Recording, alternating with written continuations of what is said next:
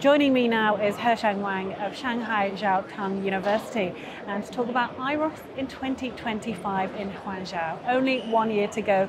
Thank you for joining us. Exciting times ahead. If I can first start off by asking you about IROS 2025, how exciting an opportunity for it to come to China? First, we have the IROS 2006 in Beijing. At that time, it's the first IROS come to China, mainland China. Then I think nearly 20 years, the IROS will back to mainland China again.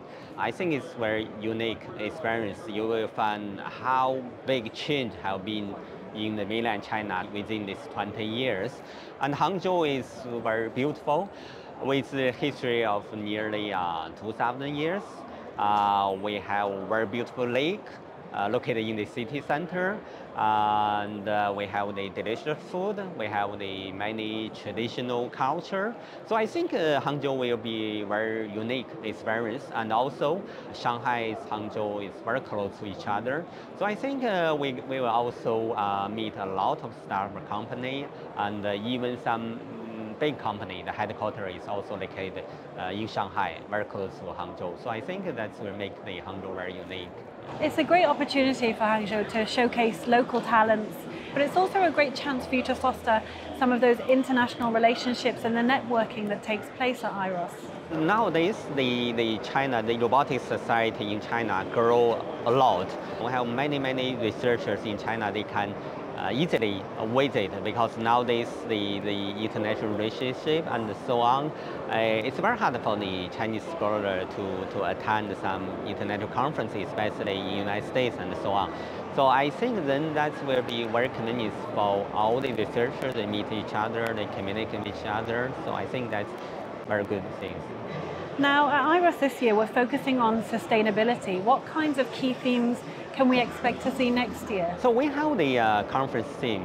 We call this the Human Robotics Frontiers. Because we know that the robotics have come to our daily life nowadays. We think that the human-robotic interaction is very important if you want the robot to serve the human more friendly, more easily, and also many new technology like the NLP, and even the large language model, they are all related to the human-robotic interaction and so on. So that's why we try to focus on the theme. One of the things that gives IROS the buzz, the excitement, is the workshops, the talks, the exhibitions. Can you give us a sneak peek at what we might expect up 2025? Okay, so first I think talk about the exhibitions. I think we will track a lot of small companies, startup companies. They will do the exhibitions.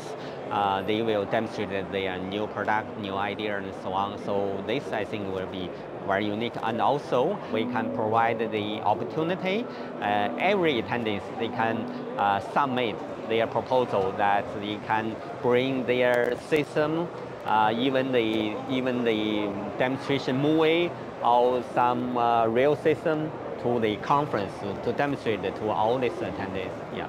Sounds like there's an awful lot for us to look forward to. Thank you very much for the interview, and we'll see you in Hangzhou next year. Thank you. Okay, thank you. Welcome to Hangzhou.